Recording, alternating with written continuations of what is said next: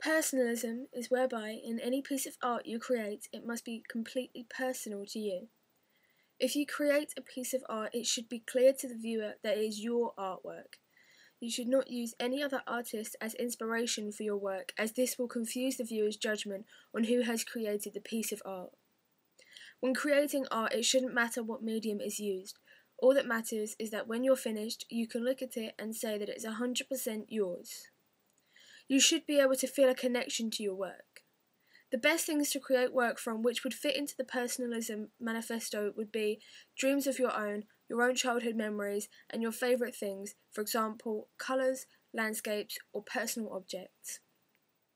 When creating art within the Personalism movement, you must never incorporate anyone famous unless you are famous yourself. If you are creating art which includes music, it must be your own original piece of music. The same goes with moving image.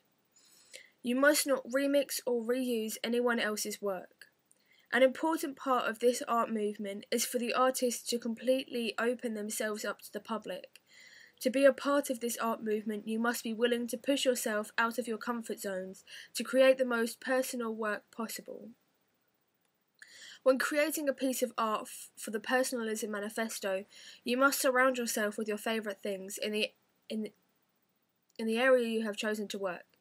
This will allow yourself to get the best possible results of you in your work.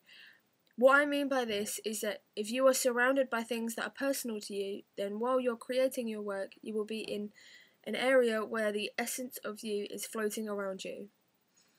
You would therefore subconsciously be thinking about the other things in the room besides the art you are creating, which would then influence the art you are creating.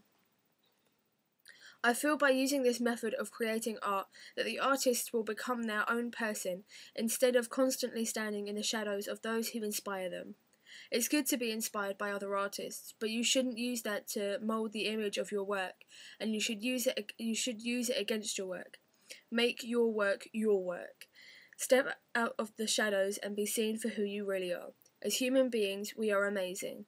The trauma our bodies, mind and spirit encounter on a daily basis is amazing, and we should embrace that and make the world see us for the truly incredible people we are.